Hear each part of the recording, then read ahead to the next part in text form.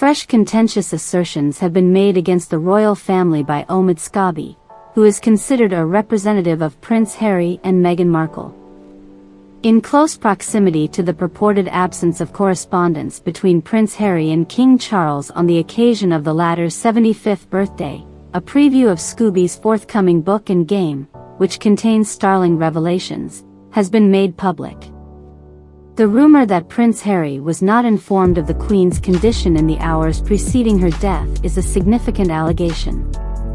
Officials at the palace are irate over these revelations, as it appears that the book reveals closely guarded royal family secrets concerning the final days of the Queen. According to the scope of Harry and Meghan were not informed of the royal family's preparations for the Queen's demise the previous year. Moreover, Prince Charles regards his younger brother as a traitor according to the book, which implies that the relationship between Prince William and Harry might be irreparable. Furthermore, according to Scoy, Prince Charles disregarded Prince Harry's efforts to communicate with him in September of the prior year as he was in Scotland accompanying the Queen. In an interview with the Mirror, a royal confidant commended the situation, stating that it appears nothing is off limits regarding the royal family. Additionally, they noted that it appears that Prince William and Kate Middleton are the primary subjects of the book.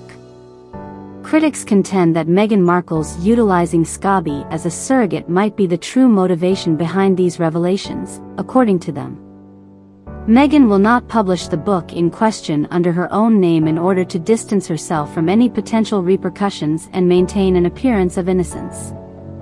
It appears that Meghan is employing intermediaries as part of her strategy to launch assaults against the British royal family. Furthermore, it is anticipated by critics that Meghan will ultimately sever ties with Scobie once he ceases to serve as a purpose, despite the fact that he is thought to be representing her stance on these issues. Scobie claims that after receiving a phone call from King Charles, Prince Harry hurried from California to Balmoral to be by the Queen's side during her final hours.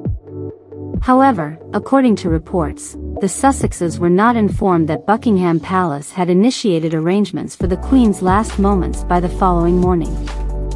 Additionally, Scobie asserts that Prince Harry was not informed of the Queen's declining health because of his family, whom he considers vindictive, and allegedly withheld the information.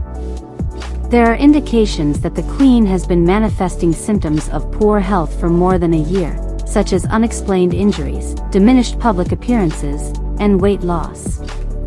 Prince Harry's apparent empathy towards the Queen and lack of trust within the royal family are factors that some attribute to his apparent ignorance.